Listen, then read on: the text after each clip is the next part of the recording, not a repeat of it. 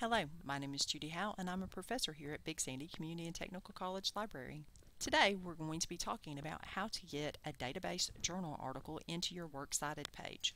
Make sure you're logged into EasyBib, choose your subject folder, which is English 101 in this case, and your assignment that you will be working on, which is the citation assignment.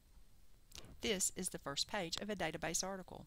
Make sure you locate all the information that you will need for your citation. The title, the journal, the volume number, the page numbers, and when it was published. When you're in EasyBib, click Database, then choose Journal Article. Enter the information for your article and click Create Citation. Your citation has been created. This is your new citation, and this is all of the citations for your assignment. Next, what you're going to do is, if you're ready to export your works cited page, you're going to do Export, Print as a Word document. Click Download for MS Word.